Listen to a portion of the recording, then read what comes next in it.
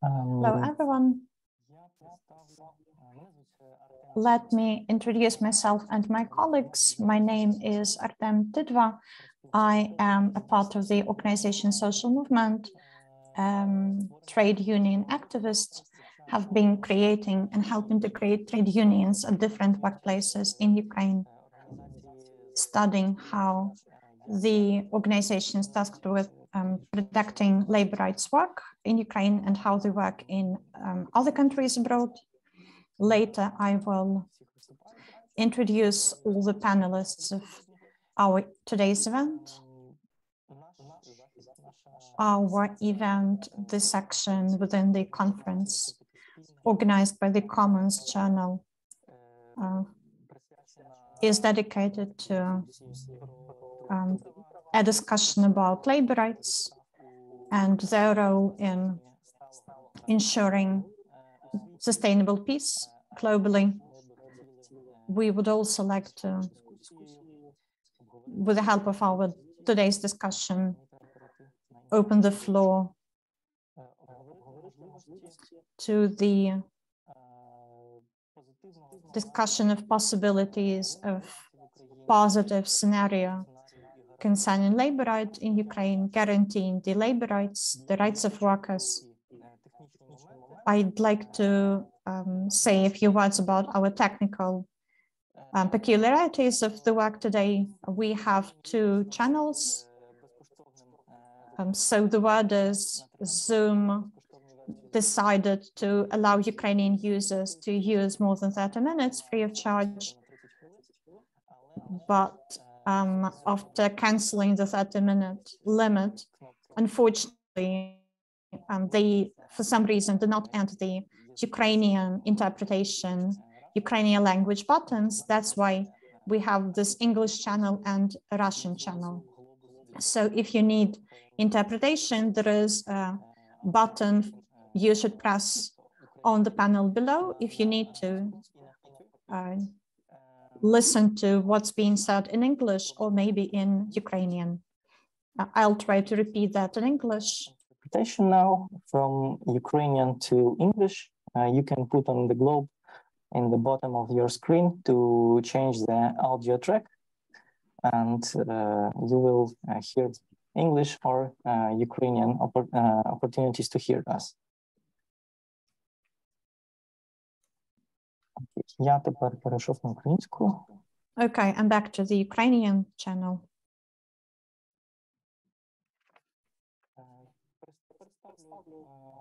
Let me introduce our panelists.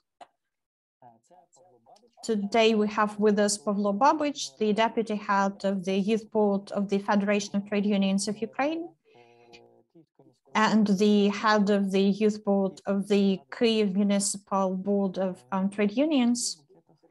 And then Kirill Buketov, our next guest, is not with us yet. He is an expert of the Global Labour Institute, a representative of the International Union, IUF, of the workers of food industry and allied industries. Then we have also Vasyl Andreyev with us today. He holds a PhD in governance, and he is a deputy head of the Federation of Trade Unions of Ukraine. Our fourth speaker is Serhiy Savchuk. He is the national coordinator of the International Labour Organization in Ukraine. And then also we have Vitaly Dudin with us. He is the head of the NGO Social Movement, Соціальний рух, and coordinator of the Трудооборона Labor Rights Defense organization. Today, each of us will talk for approximately 10 minutes, trying to discuss the situation with Ukrainian working collectives, the veterans of labor, as well as people who are earning their living thanks to their own labor, people who have no opportunity not to work and are forced to work under any possible conditions. We'll talk about how this influences the labor market and which adaptive strategies employers as well as lawmakers are choosing today.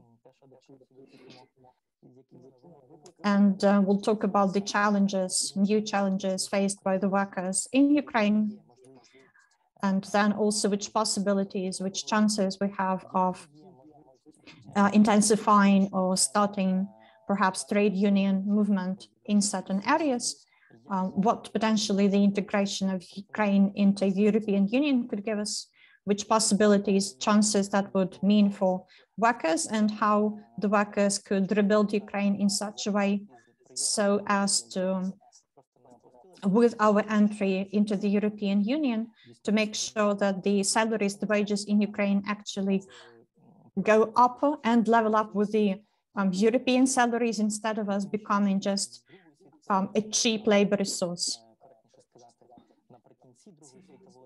At the end of the Second World War, people saw that the representatives of the workers at the International Labour Organization within the Philadelphia Declaration organized the foundations for the future development of labor that takes place in conditions that ensure dignity. So how can we use the experience of the international global changes to laws in order to adapt them to our Ukrainian conditions, and how can Ukrainian workers win in this war, which Ukraine, of course, will win as a country, as a nation, because we're fighting for freedom and democracy and for ensuring that the rights of people, human rights, are protected. So our first speaker today, Pavlo Babich. The floor is given to Pavlo. You have 10 minutes. Hello, everyone. So Artem correctly pointed to what I would like to discuss today. The young people defending our country. Artem mentioned that he saw our video created to celebrate the Labor Day. So our main message is that while young people, while workers are there defending Ukraine at the front, we should ensure that there are no blows that the working class receives from lawmakers here on the home front. And also I'd like to talk about the challenges that we faced. Basically, it's the same kind of problem, the same kind of challenge that everyone is facing today, which is the war, and we need to do everything in order for this war to end as quickly as possible. So that's why we organized this headquarters of material help to people, to workers in Ukraine. And we talked about it and posted about that a lot, spread the information. We see that as the very topical, urgent initiative. Half of us, though, is at the front, but the other half is here and helping them on the home front. What we can actually do today to make sure that after Ukrainian victory, it will be easier for us to rebuild Ukraine. It's given us the opportunity to influence the adoption of changes to the law governing labor rights and labor relationships, because after the war started, actually a couple of laws were adopted which are not really in line with the protection of workers' rights. So first of all, this concerns the possible dismissals. This is something that is a challenge for us even now. And then the law which allowed to stop the labor contracts. I'm also part of a trade union at workplace, and unfortunately some of the articles of the labor contract do not work now because the lawmakers allowed the employers to stop acting on some of their obligations. So we need to try to influence as far as possible the mechanisms which lead to the adoption of changes in the legal sphere. We need to be a party in the process of such negotiations. I talked about this before the war, and right now the communication with the authorities has become even more difficult. I think one of the reasons behind those difficulties in communicating our opinion to them and so on is basically that we are not finding common language with the people in charge of the country that are digitalized and so on, but people in trade unions are not really into the new technologies and how things work in contemporary world. So I think young people really need to become a part of the process because they are the part who speak the same language as our authorities do in terms of this digitalization. This is something that we need to start working on today because later we'll have no time for this. It will be the time of rebuilding our country. So finding common language is a task for today.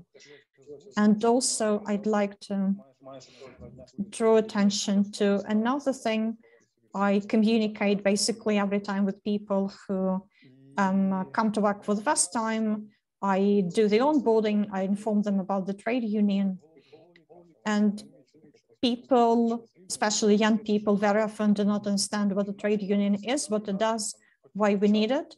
So you basically need to start telling them about that from scratch. I think that in educational establishments like schools, universities, this should be part of the educational program. People should be informed about their labor rights, about the mechanism behind the actions of trade unions and so on. Half of the people, I would say, do not understand how those things work. So I think we need to change our approach to education in this respect. These are, I think, the key points, the key steps we need to focus on right now. Briefly, I will say that's all, and then if there are any questions, I will be happy to answer them. Thank you, Pavlo. And then we finally have Kirill Buketov with us as well. He is an expert of the Global Labor Institute and the representative of the International Union of Associations of Workers of Food Industry and Allied Industries.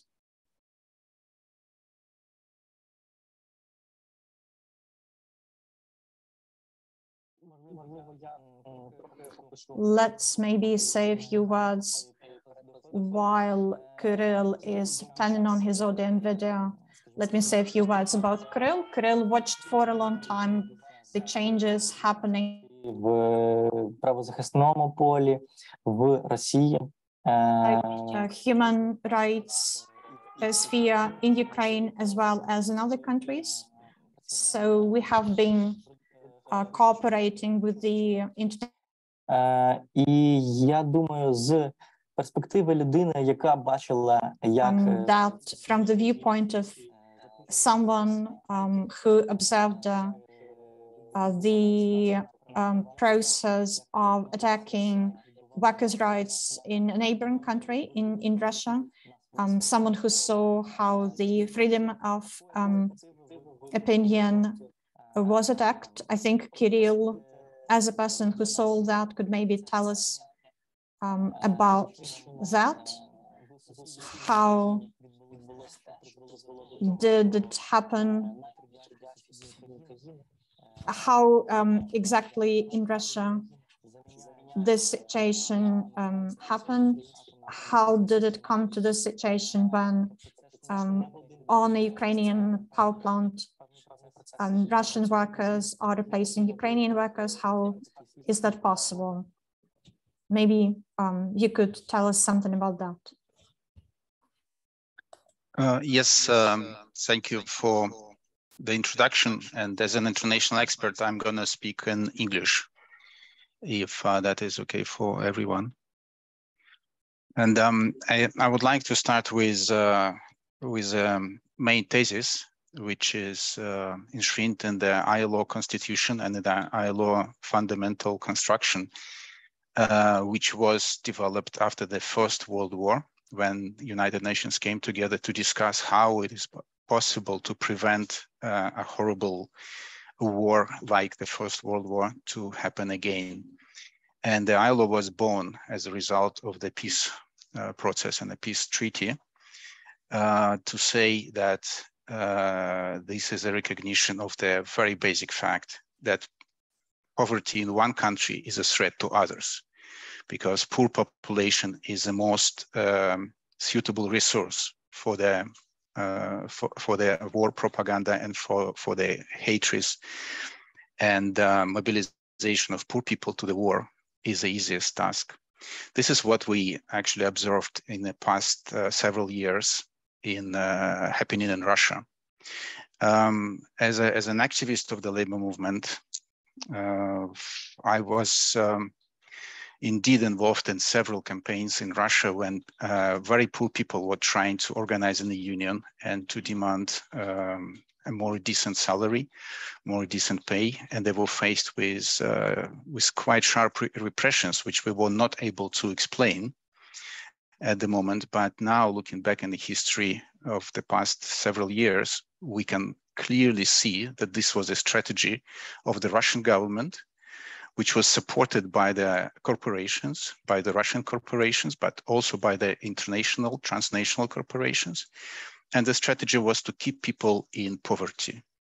I will not be using here the statistical data. We all know that it's quite easy to manipulate with the figures, but even the official statistics shows that more than 16 million people in Russia were living and still living beyond the poverty level, in miserable poverty.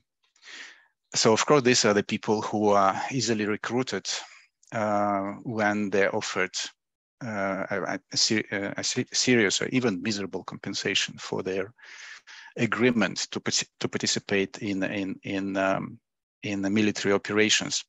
But that is also the reason why these people are not able to critically evaluate what is happening around them, because miserable income means lack of access to the quality education, the education which help you to develop critical mind. It means limited access to proper information, good quality information, which helps you to understand what is happening. So poor people are much easier doomed by the propaganda. And this is now clear that for all these years, even in the very, very good economical years for Russian economy, when the state budget was making mega profits, the level of salaries and minimal wage was kept at a very low level. And when people were raising the demand for the wage increase, they were told this is not patriotic to demand a better pay because your country needs more resources. This was seriously an argument we've heard in the negotiations and the plant level, but also from the level of the Ministry of Labor, who was actually supporting this miserable income policy. There were several cases which also surprised us a lot. And these were the cases when our organizers were trying to recruit workers and campaign for the improvements in the multinational companies. And then they were faced with an attempt of management to get KGB, secret services, involved in suppressing these attempts. So the union organizing was considered to be an extremist act. That happened first in Belarus, in Minsk, when the workers of Coca-Cola tried to organize. Then it was repeated at Nestle plant in Perm, and there were several other examples. When we were trying to raise an argument with transnational companies that the level of pay, colleagues, please. When the level of pay in Russia and in Germany is dramatically different in the similar plants of Nestle, the same factory which produced Kit Kat for Germany and for Russia. The two absolutely similar enterprises, similar requirements for the quality and for the productivity in these plants, but the salary of Russian workers is 10 times less than in Germany. And the response from Nestle was, well, the Russian market is so different. But this is very easy to challenge. If you go to the supermarket and you see the price of the Kit Kat and compare the price in Germany and in Russia, you will see it is equal. It is the same price in the market. But that means that the Russian workers will pay 10 times less, and 90% of their income was just disappearing somewhere. And this was a deliberate policy of transnational companies. So when this war, there's a second war of Russia against Ukraine started this year, we demanded as IVF, we demanded that transnational companies have to withdraw from Russia their business, because by keeping their business in the country, they keep paying the taxes, which are going to the national budget, which is then going to be used for buying bombs, which will be thrown on the factories of the same companies in Ukraine. And the response was, oh, well, this will not be really a responsible way for us to operate, because we have to take care of social standards and other standards. And to be honest, this was very cynical. They didn't care for these standards for all these years, and they have no explanation. There is no argument and no reason for them to keep their business in Russia. And we think that this has to be raised everywhere, but of course, as a demand, it should first of all come from Ukraine, from the Ukrainian workers, probably working in the same companies. That's one thing. Another thing which is very important for us at the moment, and which I wanted to bring your attention to, as we're saying that the ILO as a construction was created with an idea that the peace has to be guaranteed and sustainable, and that is very much relates to the ability of all the countries to implement international labor standards, and there should be international labor standards.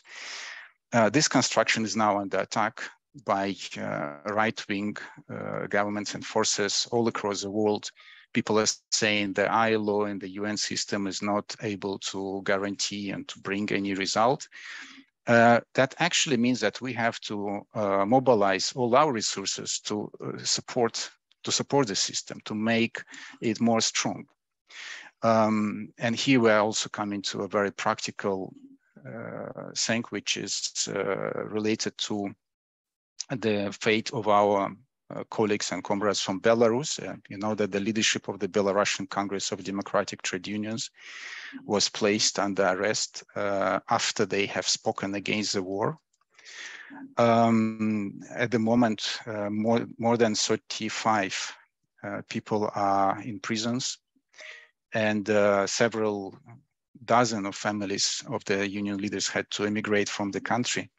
The ILO will be discussing in its governing body in November, very soon, the situation in Belarus, and will discuss for the first time seriously an idea of applying Article 33 of the ILO Constitution to Belarus.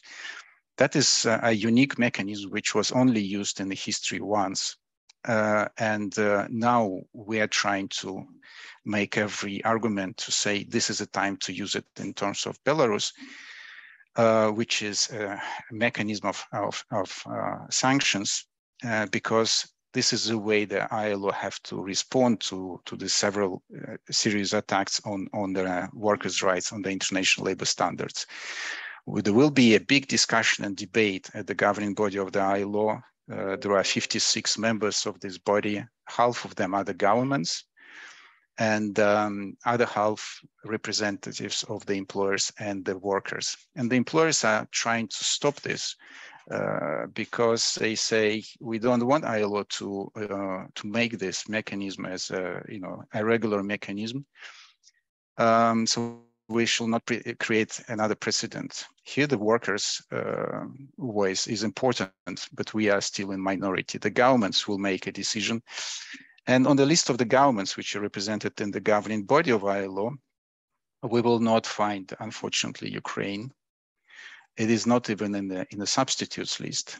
But it is important if we're discussing the future of Ukraine, that should become one of the main supporters of the idea that the ILO instruments and ILO as an organization have to get stronger. And of course, in this situation of today, President of Ukraine is one of the most influential person in the world. I think many governments will hear to the opinion of the Ukraine, even if it's not on the governing body. So that's one of the very practical tasks which we can think of in terms of the future of the country, its prospects and perspectives for a democratic and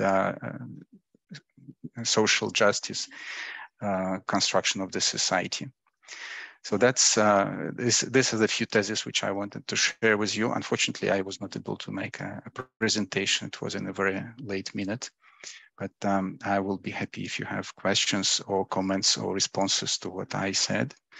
And yeah, I will be very much interested to continue this dialogue as an international unionist for years. And indeed, I know many of you. So thank you for inviting me to speak, to address you, and we'll be happy to communicate in future. Собі, Кirill. Зараз я маю зробити технічне Thank you, Kirill. I would like to make a technical pause because there is an air raid alert all over Ukraine, and we have this announcement from Kyiv. So go to some shelter if you need to.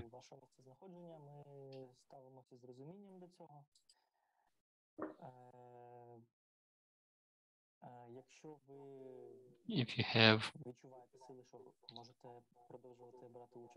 feel you can continue participation in our event, then I will pass floor to the next person. So, Vasyl, floor to you. Can you join us? Head of the Trade Union of Construction Workers of Ukraine.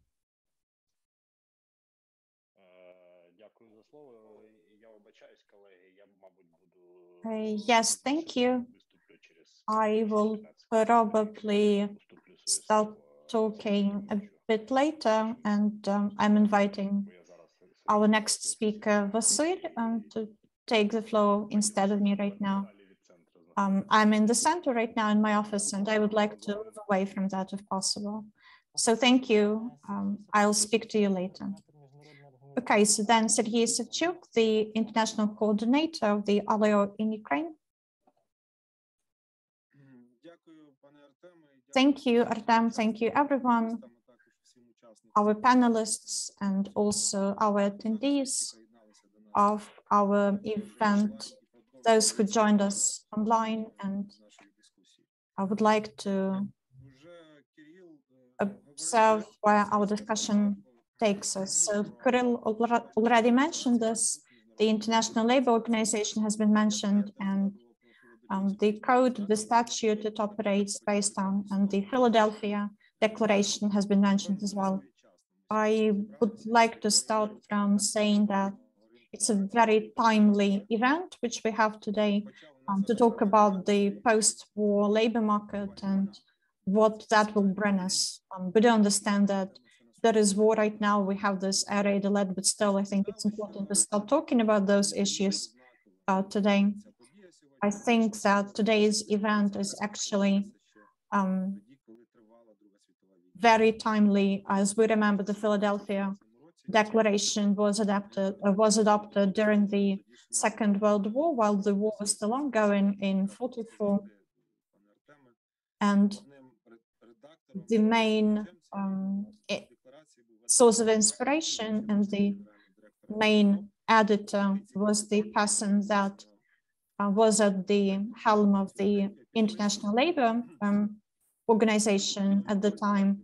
So it was signed in the White Office at the desk of the Roosevelt, who was at the time the president of the United States of America, who also signed the declaration. So at that time, when the Second World War was still in full swing, with aviation and artillery striking and and war events, hostilities taking place everywhere. Even at the time, the international community was thinking about post-war work and post-war rebuilding and the principles that this kind of reconstruction should be based on. It seems to me that it's very important that we are meeting today and are starting to talk about the future developments of social and labor relationships after the war, while we're still in a war situation. I think it's a task which is perhaps a bit easier for us because we have those underlying documents adopted by some generations ago. So these would be the Philadelphia Declaration and the principles that are enshrined in this document, and also a series of documents adopted by other organizations like the Declaration of the Human Rights, the Bill of the Cultural and Other Rights, labor rights, and so on, which, for example, enshrines the right to the creation of trade unions and the protection of rights. And then the Rome Statute. And also, we should mention that this treaty basically enshrines the labor negotiations and relationships as an important part of the social sphere and the labor sphere, and then a series of directives of the European Union that also create the framework for the legal mechanisms on the territory of the European Union. And this is something that we also signed up for after the agreement and the association was adopted. So we agreed to also integrate the documents, the principles, the laws of the European Union governing the labor relationships into our life. Plus many documents which have been ratified since then. In war conditions, what's part of the international law, the conventions, protecting the fundamental human rights in the sphere of labor relationships. And we should mention that Ukraine ratified 8 of them, all 8 of them. We are talking about the freedom to create trade unions and to conduct labor negotiations, and those that prohibit and fight against child labor and also forced labor and any kind of targeting any kind of discrimination at work. This year, a decision was also adopted on joining the joining to the fundamental rights, adding to the fundamental rights the right to the safety and security at work with respect to working conditions. So this has been added to the fundamental rights. Today, Ukraine ratified most of the conventions governing those rights, and I think we are going to ratify the Convention on Safety and Security in the Workplace. So in terms of the framework, the system within which our discussion takes place today, basically this is a very comprehensive framework. which clearly indicates what kind of direction we can take in terms of post-war reconstruction and rebuilding. And we understand that there will be quite a lot to reconstruct or rebuild. Unfortunately, we don't have the comprehensive figures today, the statistical data. Based on the monitors of the International Labour Organization examining the impact of war in Ukraine on the labor sphere, which was published in May, and we are waiting for the second edition with new data. But anyway, based on this May edition, we can say that according to ILO assessment, 5 million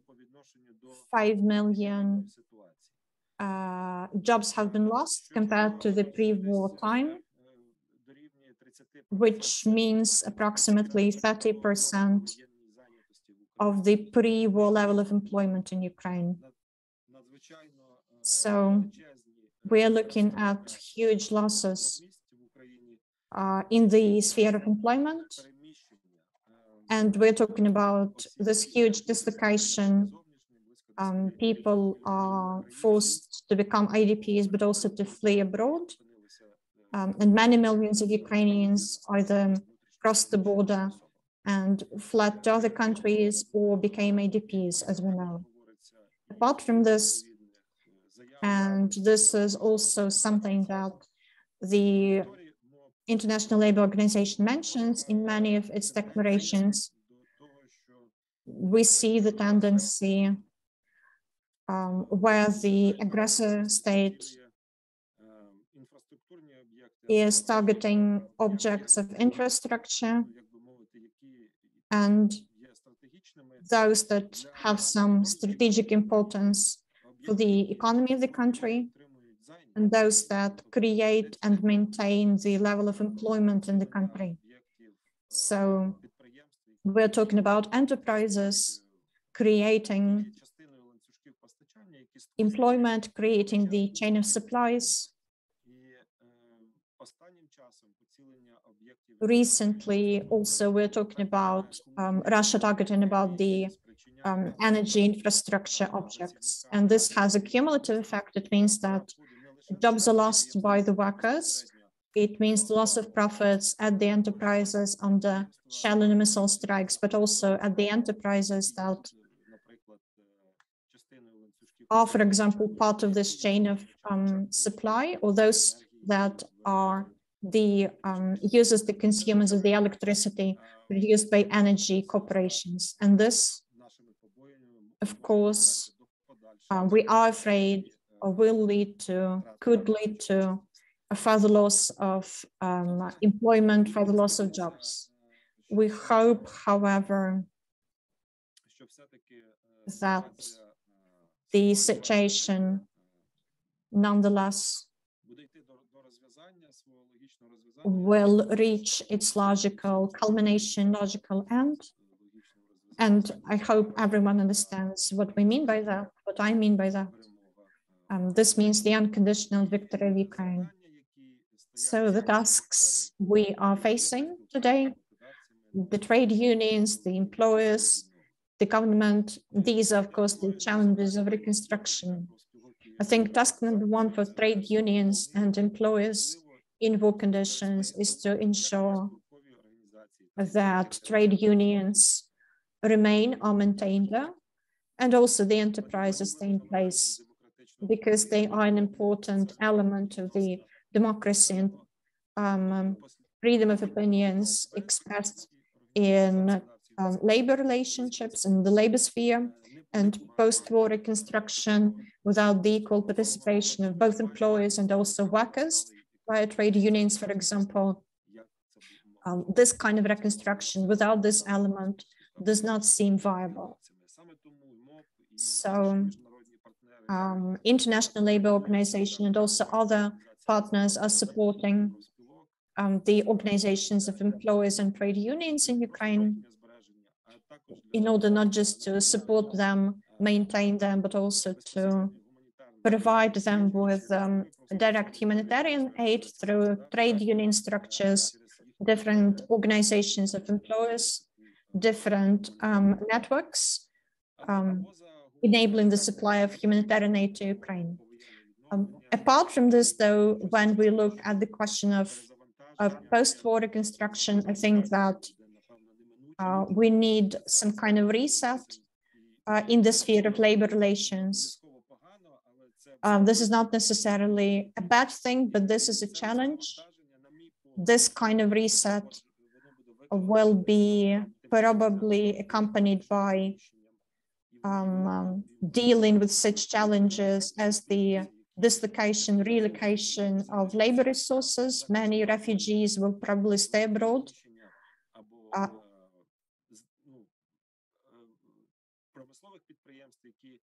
So we are potentially talking about further relocation of enterprises, their return to their initial place, etc. Right now, social connections are being lost, being broken, and I think this will continue. Post-war reconstruction will also require new skills, a huge number of new skills. It will be necessary to organize professional, technical education and to organize it in such a way that we can supply the market with the skills that are needed at the moment and to do that quickly. Some skills will be in demand and will be lacking on the market. We should probably expect a huge migration of workers, of labor force to Ukraine from other countries, not necessarily Ukrainians, perhaps citizens of other countries. And we should pay attention to non-discrimination, fighting against discrimination in the sphere of labor, in order for the labor market to develop properly without imbalances, without their imagined ghettos for certain kinds of workers. The development of digital technologies is also an important question.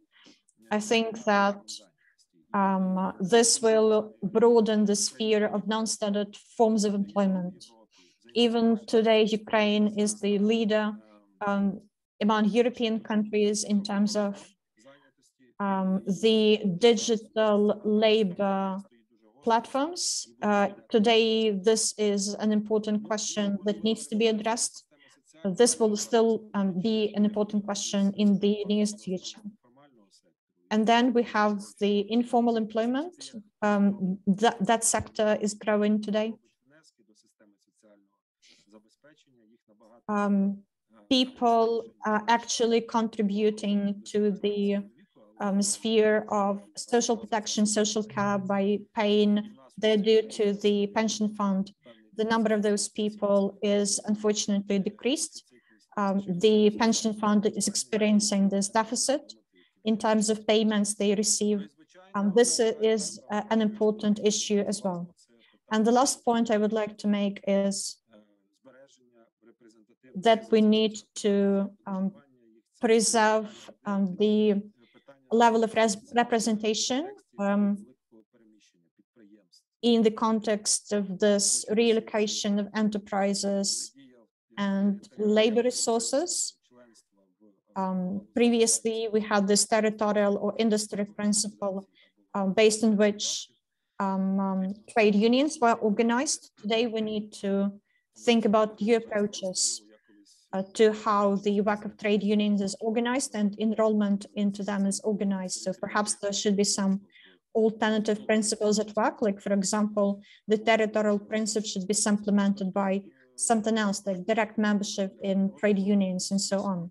So this is something that has to be discussed in terms of which alternatives could be found. And then the reform of the labor legal framework. This is also an important issue. So there is the international labor law, of course, which has many instruments to protect labor rights and creates the general framework for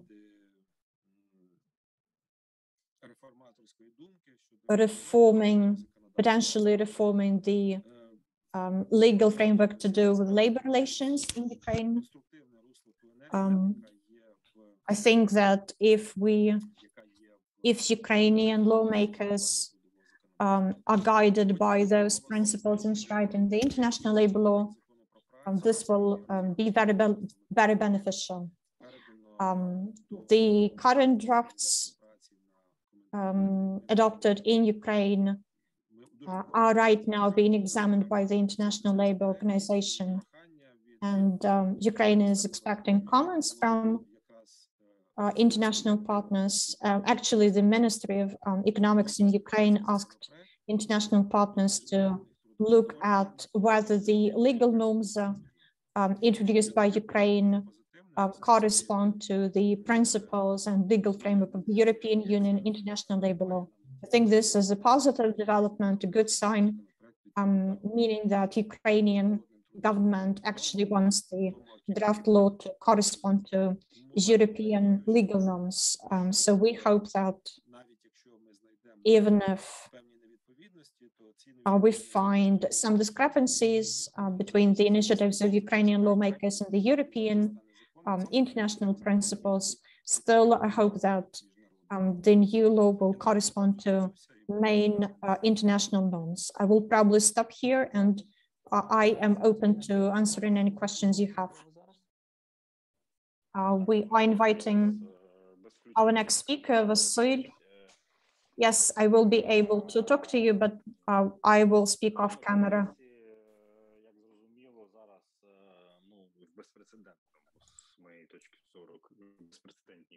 So I would say that the labor law is experiencing a huge crisis today. And I think after our victory, the crisis will only become more profound and grow. And I will tell you why I think so. In terms of how we assess the situation in our trade union of construction workers, but also generally the trade unions of Ukraine. All current problems of the labor market, like informal employment, it's known that 1/3 of Ukrainian labor market, this is informal employment. I'm not quite certain how this is calculated, but if we have, let's say, 20 million who can work, then basically just 8 million are insured. And this is a bit more than 30%, I guess. But then if we also take into account military personnel and other people who are not insured within the social labor system, I think that we arrive at this number more or less. And wage arrears, this is also a danger in our country, ensuring the decent conditions of work, the absence of proper education after a person becomes a part of the labor market, and the absence of the lifetime character of this education. I think all of these problems will be exacerbated by the war. Actually, they are right now. And then the labor contracts being dissolved by big businesses, by big bosses, when workers learn that collective labor agreements are dismissed, dissolved. I think that this problem will also become exacerbated because of the law on labor relations in the conditions of martial law.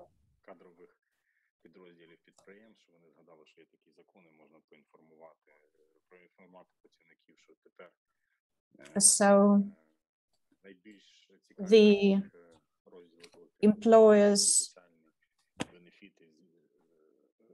seize the chance to inform the workers that all the articles of their labor contracts about social benefits are being suspended during the war. So all the rules governing, for example, hiring and dismissals, this also is something that has been made different because of the war. Right now, employers are not taken into account how vulnerable you are, whether you are a man or a woman, or you have many children, and so on. In the construction sphere, we're talking about massive dismissals, for instance, until the economy starts growing again, being rebuilt again. And this is what the construction workers who are dismissed are being told. So all of this makes the problem more profound within our labor market. And I think the problems I've mentioned have to help us draw one clear conclusion to point us in the direction of thinking what kind of solution we could come up with. We cannot simply accept that the conditions of workers are becoming worse. We cannot simply accept the fact that somewhere trade unions are still living on and somewhere they disappeared. In our construction sphere, the response to that, to this dire situation is this. We do understand that this is a sector with a lot of informal employment, a sphere which has many problems, imbalances of power, extreme imbalances of power between the employer and employee. There are not enough safety and security measures. There are not enough mechanisms to complain about the actions of the employer, to ensure proper inspection and so on. So our question number one, I would say, is to somehow contact, stay in touch with members of trade unions. So let's say there is someone right now working in one region of Ukraine, someone working in a different region of Ukraine. They are outsourced, so to speak, with the technical equipment that they operate to different parts of Ukraine, to different construction sites and so on. So how can they stay in touch and how can they cooperate in these conditions? Here, the digitalization previously mentioned here in a negative context, perhaps by Pavlo, when he talked about trade unions being afraid of digitalization, seeing this as a huge challenge,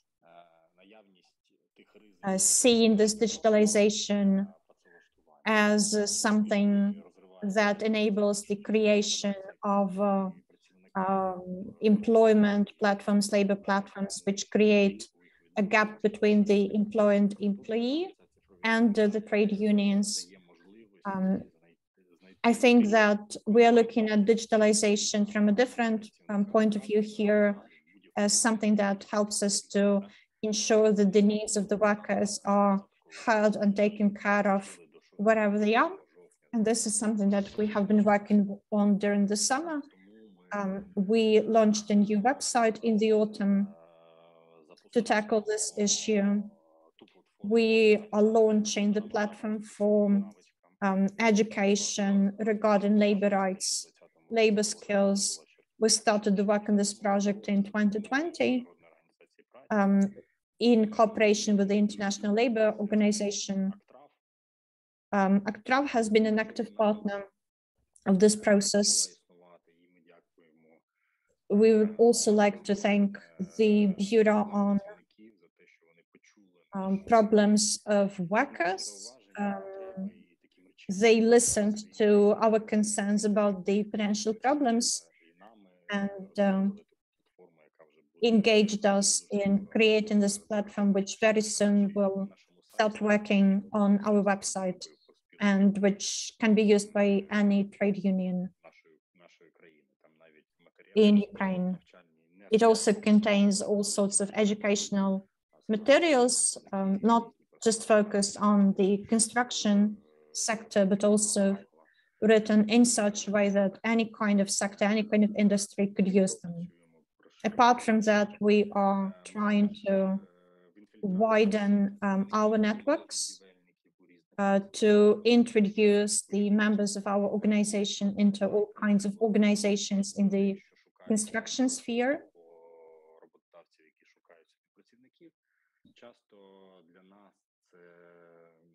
When we see that some employers are looking for employees or people are looking for work, very often this is a step where we jump in when we learn that people are complaining, for example, about not being paid or incurring some kind of injury. We contact people immediately, even if they are not members of a trade union. We inform them about the possibilities of solving the situation, the mechanisms that could help the workers to influence their employers or the lawyers or some other parties to the process in such a way as that they could ensure the protection of their rights. We tell them about the compensation they could receive, etc. So based on the experience we've accrued over the years, we can lay out all the mechanisms and explain all the aspects of the situation. So we hope that sooner or later, these kinds of contexts we establish in the sphere by helping people will ensure a situation where the coherence in the sector grows and a working network that protects labor rights emerges. So we hope that people we've contacted, people we've helped, will be able to share information about us, about people who could help workers with their group mates, with their workmates, sorry. Because us simply, for example, gluing posters to fences around some kind of construction site, this is not really an effective mechanism of spreading information. We hope that this will be the case anyway. Right now, the construction workers are quite atomized as workers. There is not enough coherence. There is not enough networking in the sphere, and we hope to change that with help of this sort of contacting and this sort of platform, because we understand that the people we have already contacted, for example, and the people active more or less in the protection of labor rights could be working in vastly different regions of Ukraine and could be relocated to a different place. And a few words about our hopes for the future.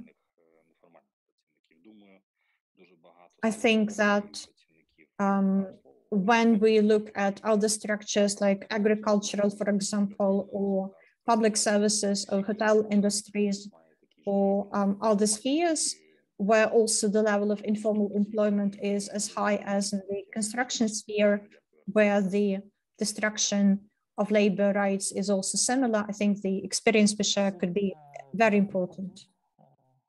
Thank you. And our next speaker is Vasyl Vitaly Dudin from Trudoborona, the protection of workers' rights.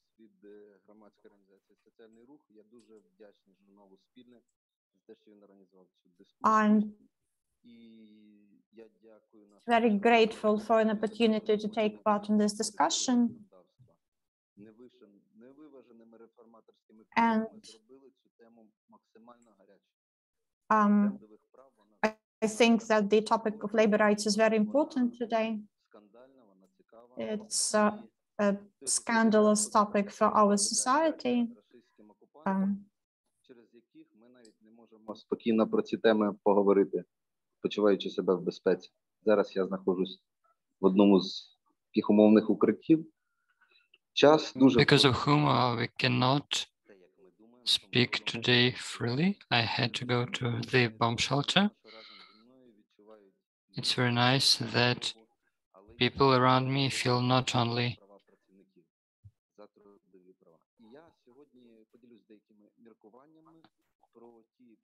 they feel not only alarmed for their own safety, but for the rights of the workers. So let me speak about economic outcome of the war and of the latest reforms. So I'd like to partition my speech in several parts: the background, current state of affairs, and the future, as well as my dream as for the situation. For me not to sound too scientific, so I'd like to speak about my dream as well. So,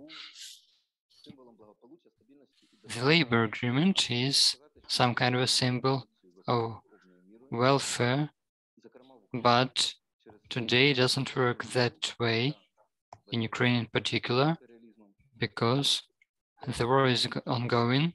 This is the war of the Russian imperialism, and because our neoliberal reformers, they do not understand all the risks that their reforms bring, because it actually attack against the labor law. In the wartime, war has huge impact over all fields, or all industries, including the labor law. We shouldn't forget about this, because there's defense, attack, there's liberation in some way, of course, in different context. There are opponents, and it's not up to me to speak who's a victim and who's an aggressor in the situation of labor relations in Ukraine. Of course, the employers, they have initiative. They can go into attack. They can worsen the situation of workers. The workers try to get united. They fight for what they have, but it's very hard for them. Why is it hard? Because there are some historic conditions of that. Because the situation was formed in the way it is. Our economy is ruined by oligarchs. Our economy works in order to supply raw materials and, for example, raw metals and farming produce. And in this situation, when the economy is weak, it's easier for employers to explain the workers why the latter have no right to live properly, why their salaries cannot reach the European level. Of course, these prerequisites, they worsen the situation of workers, but these are not workers who created these conditions. Unfortunately, the reformist efforts are not focused in order to implement the latest innovations, but to adapt current legislation to the ongoing crisis for the owners, for the capitalists, to decrease, to save some money over the workers. Of course, today we have the crisis, and the unemployment rate is up to 35% at the moment, according to the National Bank data. The situation did not change after the neoliberal legislation was introduced. Since March, 4 laws were adopted: 2146, 2152, 2431, 2444. I'm sorry for all these figures, numbers, but the experts know a lot about these numbers. These numbers are symbols of attacks against workers. They brought lots of pain and tensions, and they did not solve issues of the economy that is under pressure of oligarchs and Russian impact. I would like to say Russian aggression, actually. In March, there was an issue on employment, and today it's also persistent, and it's going sky high. Although the Ukrainian armed forces were able to liberate some territories and the situation seemed to have normalized, there are better conditions for business in Kyiv, Lviv, central Ukraine, but still, those anti-worker laws, they are not cancelled. Some of them are temporary, some of them are permanent. Still, they're like emergency laws, and they're in force as of today, and labor relations are being terminated as a moment, temporarily. People go to the courts in order to protect their rights, and 50% of court cases are in favor of workers, according to our Monitor of Social Movement NGO. You can find the blacklist of employers that actually abused new provisions, and in what way workers fought against this. I think there is a problem not about some rare cases, not about reforms being against the European Union or ILO demands. I think the whole policy in labor sector is about minimization of employers' expenses, and in order to consider labor as the goods. You see, the labor is being operated by the Ministry of Economy in favor of those who own the capital. In these conditions, we cannot expect some civilized dialogue, development of new labor laws. That would be naive. We need some objective prerequisites like no corruptions, free courts, left parties in the parliament. We don't have these institutions. That's why liberalization is extremely dangerous for such countries as our country. Our country has been losing all the advantages it had, like well-educated labor force. Right now, it's cheap labor force only. It's good for some investors, but it's not good for solving the economy issues. Speaking about my forecast, what's next? If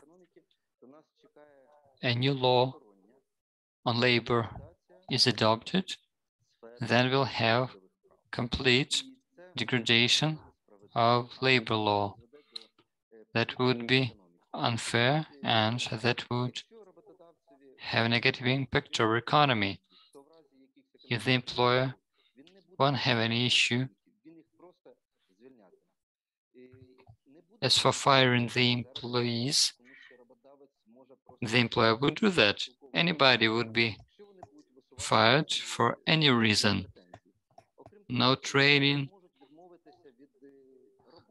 The workers would not be able to object the employer. They would be afraid of them. The employees will not be motivated to improve their qualification. Everything would be according to the employer's needs. For example, the employees would not be able to get additional vacation for getting higher education or second higher education. Besides, we should speak about demographic processes like migration and decrease of births. For example, the law draft decreases the way mothers are being protected. It would be more difficult to have a baby and to continue working.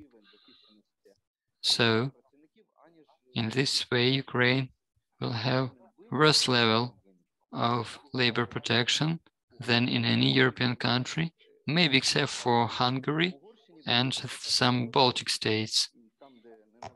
In Hungary, where Viktor Orban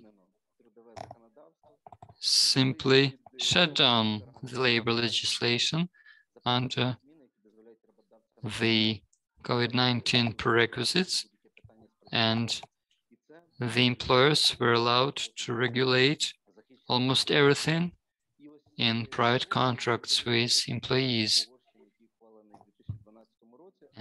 Besides 2012 labor code of Hungary, it was influenced deeply, and it's very easy to fire an employee. The same approach has been implemented in the Baltic states, maybe except for Lithuania. Lithuania has some good cases, but still these experiences are part of capitalist world, deeply rooted one part. It is about investments, and this worsening of labor rights is connected to generation of jobs. In this way, if we come through this way of neoliberalization by introducing the norms of Hungary, Estonia, then we would have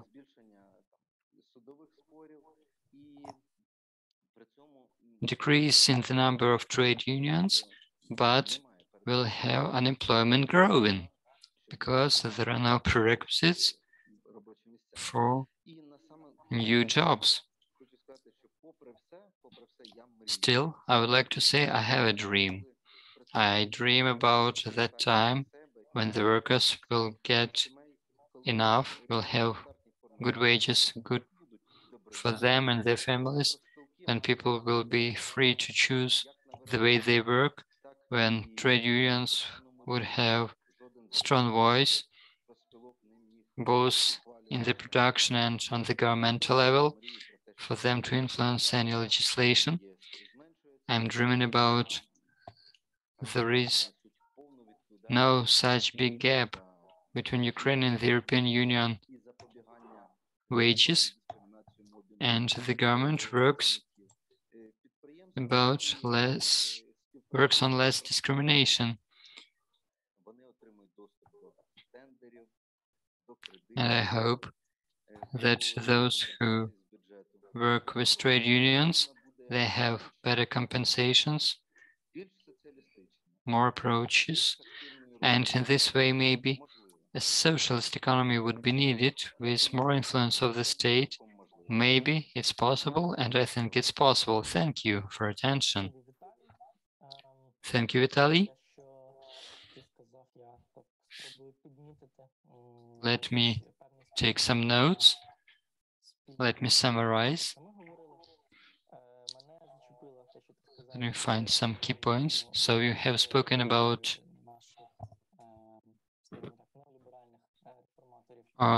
neoliberals reformers, about them adopting the labor market to the crisis. I think I have heard that some time before, haven't I? Because the outcome of the shock therapy or the measures of strict economy, those applied by Margaret Thatcher, for example, that failed years after her privatization and deregulation and anti-trade union attempts, they showed that such policy was incapable to create anything new. Instead, it ruined everything they had, all the features of the social state. Everything was privatized for the small number of oligarchs. That had no good impact on economy. Instead, jobs were lost, unemployment grew. I think what you have told us, it echoes those events, and this figure of 35% unemployed, it's really high. And what the Ministry of Economy proposed,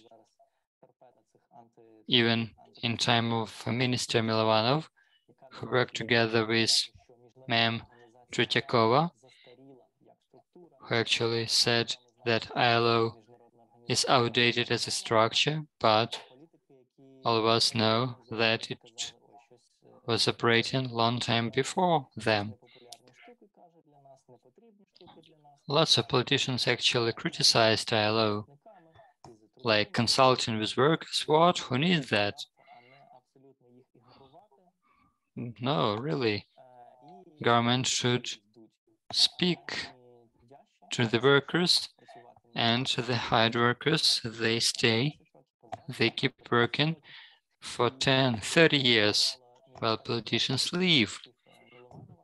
So, the Ministry of Economy once proposed to fight against the gray economy, gray jobs, by legalizing bad jobs, because lots of employers do not legalize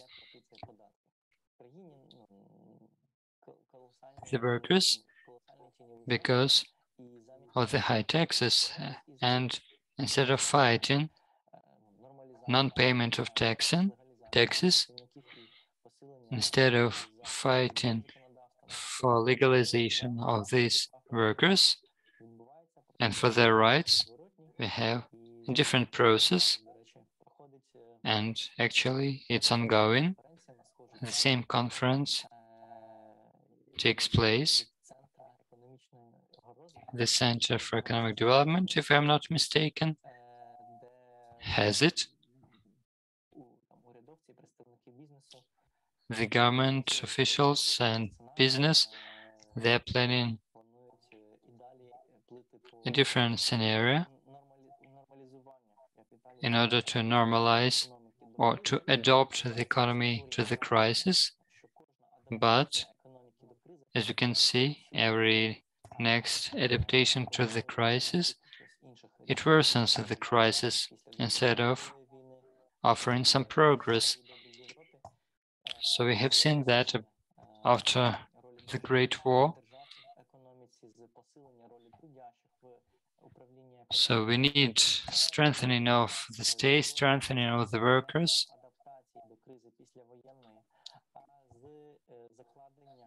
We need to do that. It's not some reaction to the crisis, but it's background for the further growth. Kirill said this war isn't the first one between Ukraine and Russia. And there was war between Ukraine and Russia before, and it was rather intensive, and people were losing jobs, were losing their workplaces, but the government did not use the situation in order to start an economic boom. Nobody actually did anything. Business did not invest in the territories where everything could be ruined by a missile. You can see that missiles came here and it was a risk. Business doesn't want risk. It doesn't create jobs where everything can be ruined. So this is the governmental role, to create jobs, and it is the role for the trade unions to oversight such situations. So I have a question to our discussion. Mr. Serhiy Savchuk, you told us that the Ministry of Economy has been addressing the ILO about standardization of this law draft on labor and about risks of which we have heard. So can we standardize it? But I have a question. Is it possible? Can this law draft be considered without workers actually working on it, without dialogue with workers? Because the government has been working hard in order to avoid any contact with workers.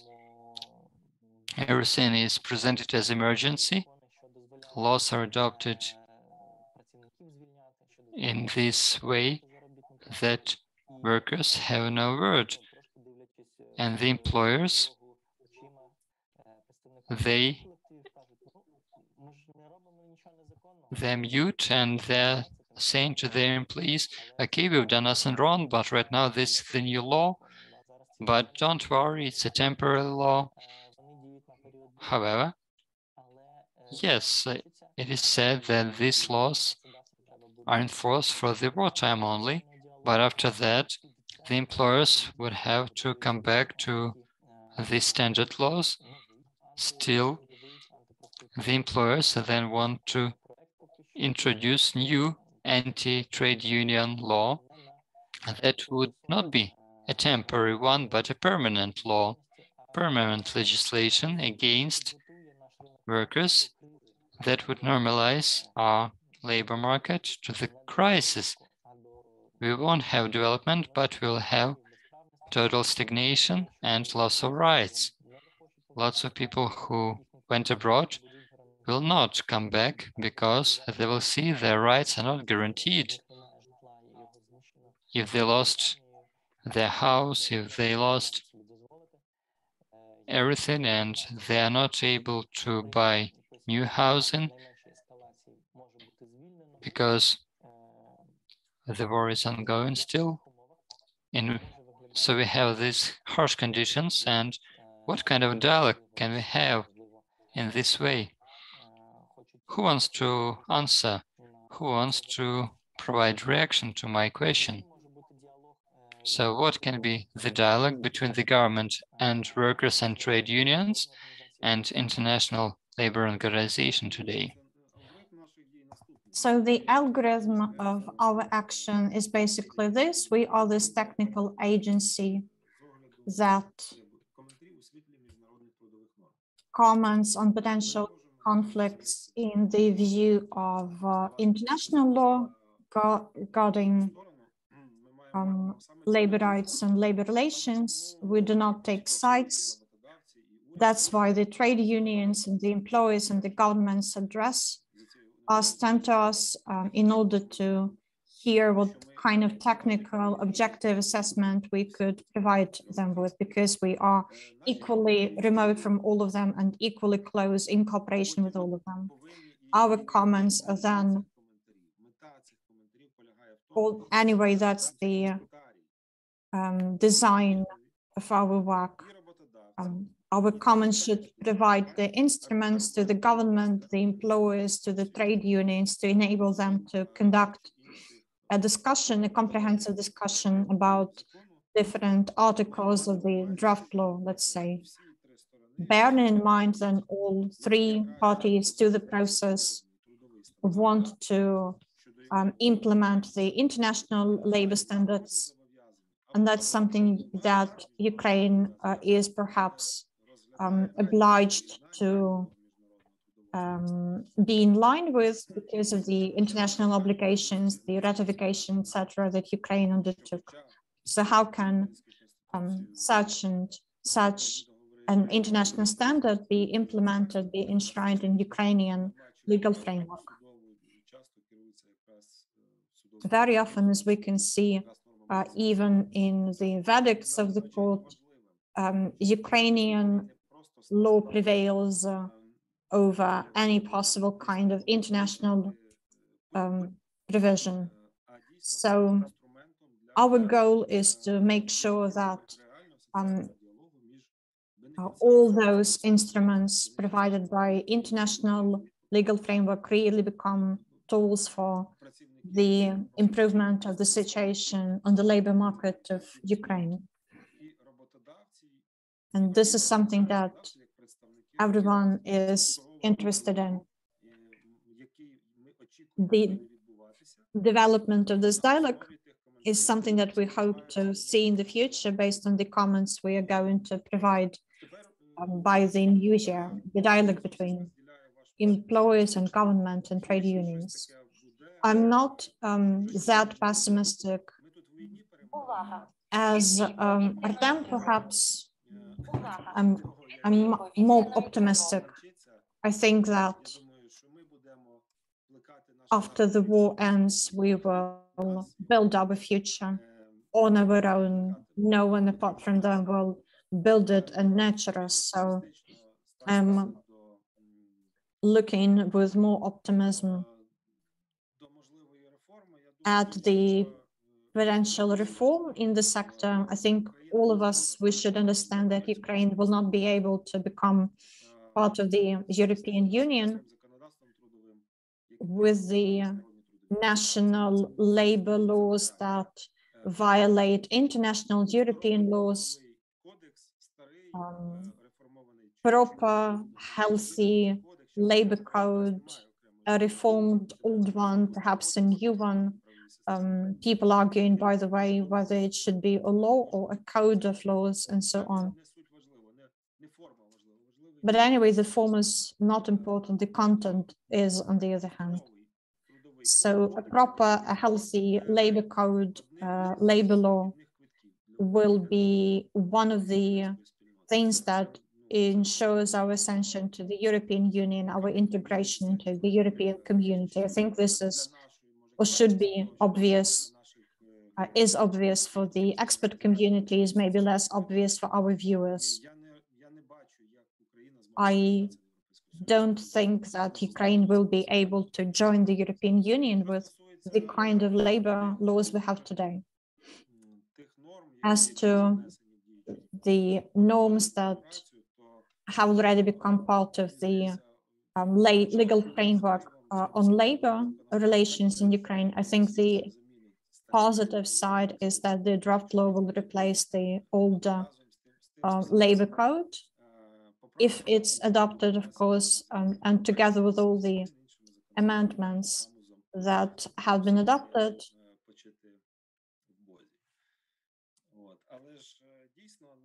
But we will need to focus on ensuring the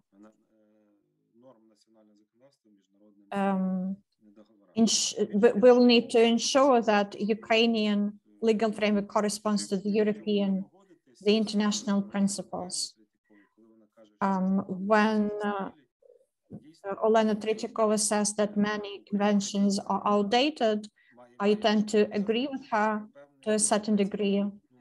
Ukraine has taken upon itself some obligations concerning conventions that are outdated, outmoded, in fact, but haven't ratified 4 conventions. We can give up on our obligations to those outdated 10 conventions, and then also take upon ourselves the obligations in terms of those conventions that are really modern and comprehensive today. So I think that this is something that we could agree on, and I'm going to present Olena Tretyakova with a plan to that effect, and I hope that we will be able to work productively in this direction. Working together with the government on, for example, the ratification of the Convention on the use of chemical substances in production, which has been initiated by the Security Council of Ukraine, is also something that is happening today. And we understand that without proper norms on the use of chemical substances in agriculture and transport, different kinds of industries like the chemical industry, it's impossible to talk about providing, ensuring safe and secure conditions for labor.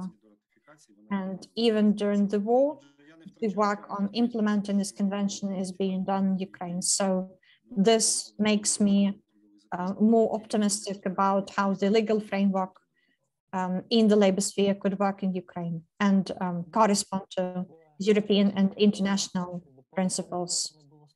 Maybe there are some comments, maybe there are some remarks or questions from our panelists. I can see that Vitaly would like to take the floor. Yes, so hello again. This is what I'd like to share with you. Time passes, flies by. In fact, some time ago, it would have been impossible for me to imagine to be part of this discussion where we bring together experts from different sides, spheres, and we can discuss the issues we're discussing today.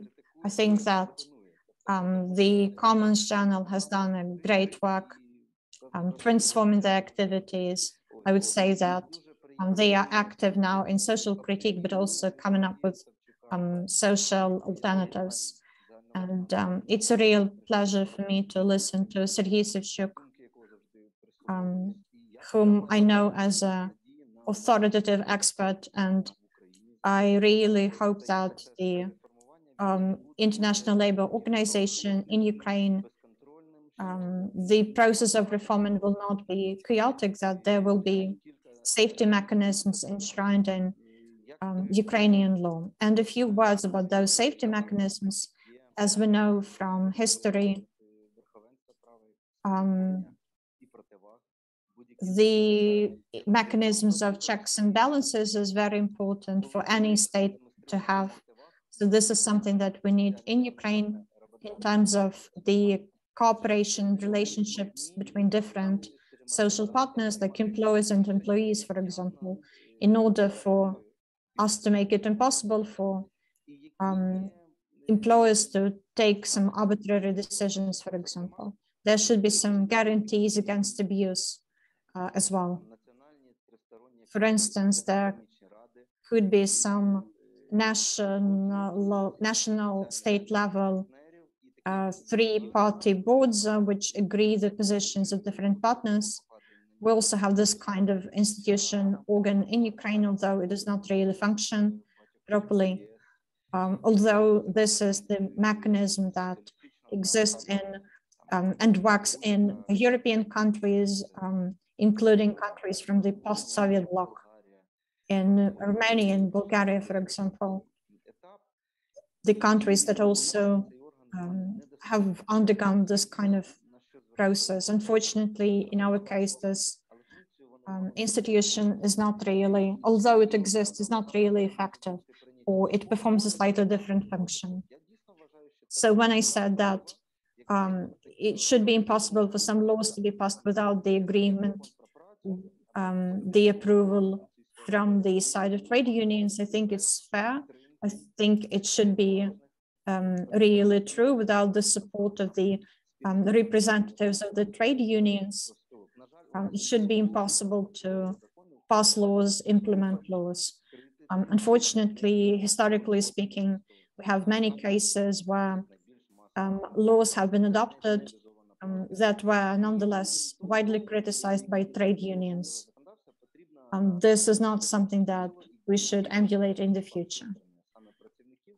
Any kind of organ, any kind of institution that we organize when we talk about the cooperation of state and employees, this kind of organization should also be on the side of the weakest party, workers, employees who are underrepresented. So we are talking about, for example, this kind of monitoring and control authority of this organization to stop some processes, work processes that create danger for the workers during the war. And then we should an efficient, just and quick functioning court system, the way it happens now when, for example, the judicial system isn't able to inform people properly about some decisions or about the peculiarities of its functioning during the wartime, this is unacceptable. So we need to evaluate the social benefits to be gained from certain mechanisms, certain laws, and we need to ensure this existence of safety mechanisms, the system of check and balances, and to ensure dialogue. Right now, unfortunately, I would say that employers and employees are in a very imbalanced conditions in terms of power. Дивиться в стрімі, що ви можете писати коментарі, ставити свої запитання до дискусії. Let me remind everybody that you can ask questions, you can post your comments for our discussion for everybody. And I can see that Kirill, you have your hand raised, and we have a question to you, by the way, from the comments. So you know that there is attack against the worker rights in Ukraine, and people are not allowed to protect their rights.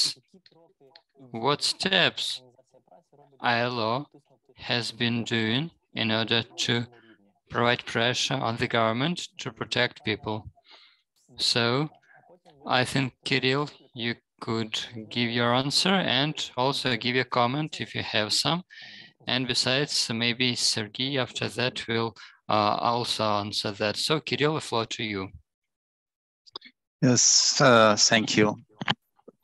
First of all, it's indeed quite worrying, the initiatives which are now being discussed and passed through the parliament in Ukraine. And it's really surprising because if we look at the content of this suggested legislation, which deteriorates the workers' rights, this is actually the way Russia was doing for the past years, one after another.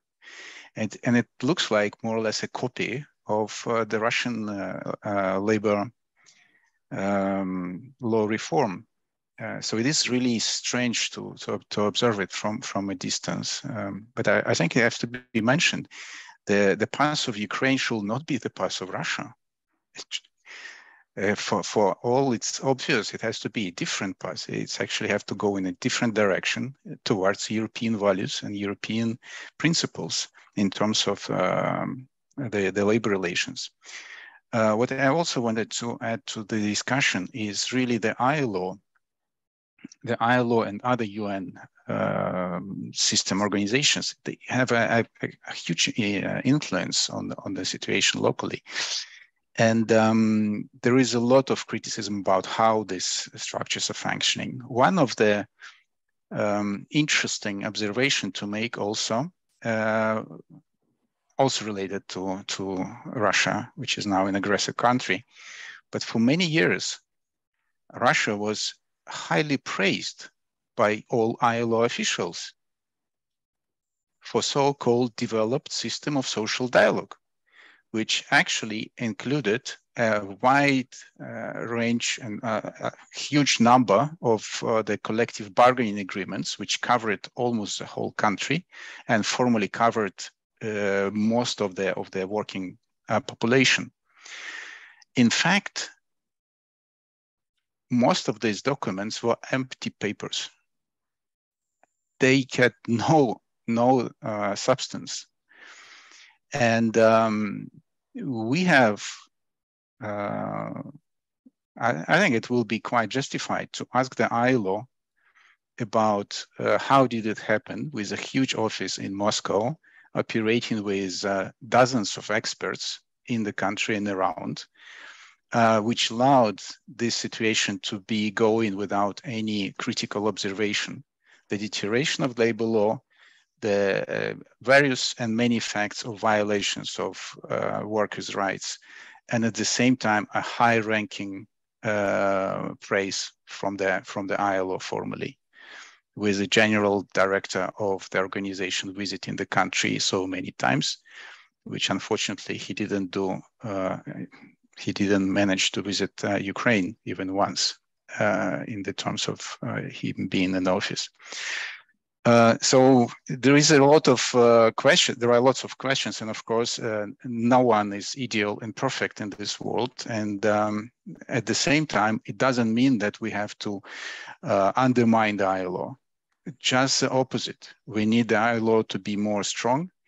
And in my vision and progression for the future and democratic Ukraine, I will just repeat: Ukraine should become much more active in the ILO and should be a leading country. There is every possibility and potential for that. Of course, if this neoliberal trend in the political field can be overcome, and but the potential is there, and you know how to unlock it. Thank you for your attention.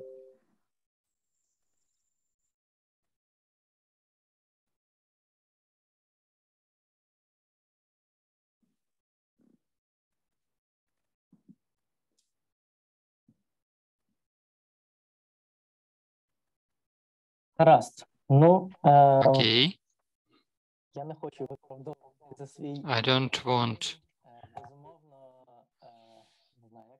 to speak about my pessimism, but as any labor activist who has some experience, I am, so to say, an optimist of maximum level, but an optimist that has seen lots of bad things around him, and the things intensified after the big war started in Ukraine. That's why I try to get prepared to the worst, but I plan the best. I hope that really the workers' movement in Ukraine and international trade unions, they would be able to strengthen the ILO, and the ILO would be able to strengthen the social dialogue in Ukraine. And this way I expect, I hope, that those things that we fight for, like the individual freedom, right to decide, right to solve all kinds of issues at the workplace and so on, because the world of cooperation is the world of potential conflicts. But the whole world of people is the world of conflicts. We cannot read our minds, and we are trade union activists. We can see that some people don't speak about their own problems. They discuss their problems in the kitchens, but they are not ready to act in order to protect their rights. You can make some shifts from these to civil positions of people, because lots of people speak about issues on their kitchens, but they do not act, they do not protect their rights, they do not try to change the course of their country. They can stop tanks that are attacking the adjacent country. I think Russian workers, it was hard for them to stand for their own rights, for their own self-determination. They were afraid of police, and it was harder for them that we could believe, but we couldn't believe that this horrible war would be the next thing. Nobody expected such things from Russians. Right now we have this horrible enemy that is committing all kinds of war crimes, horrible war crimes. That's why I think that today's discussion was able to determine some kind of a horizon. We were able to exchange our opinions, and I hope we'll follow what's going on in our country. We'll take part in this, and we'll be demanding the movement in proper direction for this side without conflict, but with social dialogue and general social welfare. I can see 2 more hands raised. Let me give floor to you. You have 2 minutes. So we have up to 15 minutes for today's discussion. That's the maximum. We cannot keep our interpreters here more. So 2 minutes for you, Serhiy. Thank you, Artem. I would like to react. Yes, the thesis was very interesting about the labor inspection. We've been working a lot in this direction, and we are going to propose to introduce the national analysis in order to determine the functions of the national labor inspection and to pass some its functions. For example, those that are relevant to market, to some other organization. Speaking about the labor reform, yes, the ILO is relevant and is present here. And you know that the whole discussion that was going on, the mobilization of the international reaction about the law drafts, it was about the commentaries, technical commentaries developed by the ILO. Kirill, I think he was able to provide a very interesting, informative prerequisite about collective agreements and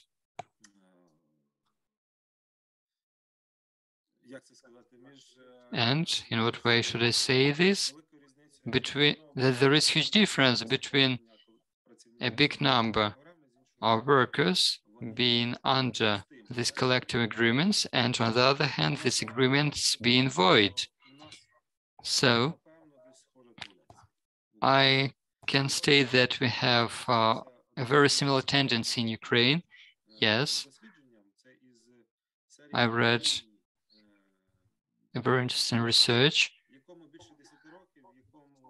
It was performed more than 10 years ago, but still it was analysis for these collective agreements in Ukraine, and it stated more than 10 years ago it was an issue, like lack of added value in very, very big collective agreements made on the regional level or between enterprises, total lack of hierarchy between regional and industrial levels, lack of presence of employers in some industries, lack of notion of industry, lack of economic activity understanding, lots of issues. All of them are classified. And there are some conclusions. So my recommendation for everybody is to read this document that I can share. So first of all, I think that the workers and the employers should be in touch in order to deal with the issues.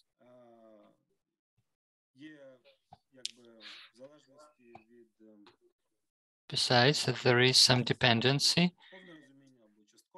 between, or at least partial understanding that of the issue, but still there is lack of drive of political will to change the situation. So the situation can be changed, but everybody needs to put efforts, workers, trade unions, everybody. Thank you. So Vitaly, and the floor is given to Vitaly. So it has been mentioned before today already, our country is facing unprecedented challenges, but as we have also mentioned today, our experience is not quite unique. There is a set of different mechanisms and knowledge and so on. In particular, worked upon by the International Labour Organization, which shows us how we can deal with such kinds of challenges in the time of the war or after the war.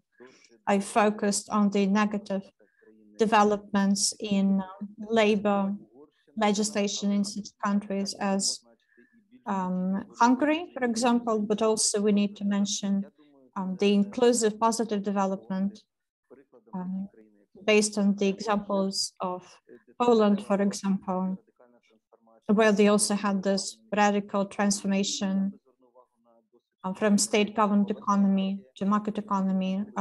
Also Croatia, Slovenia, countries like Croatia faced the war, for example, and implemented the labor legislation, which works in many ways in the interests of employers and employees, where we have, for example, boards of workers, boards of employees, who basically take part in decision making together with the employers according to the best European practices. And this is something we need to pay attention to in terms of labor legislation. And as to social and economic development, I hope that the main motive for the development of economy will be the social justice, creating really humane conditions for labor, taking care of the workers. And in that case, I think that gender inequality and precarious and informal employment, those things will be mitigated, will decrease. I know that our situation is very far from ideal, but I think that all of us will do everything possible in order for the post-war development of Ukraine to be a really positive experience, in order for our post-war development and reconstruction to become a stellar example of how a country after war can be developed in the best interest of the society for its benefit.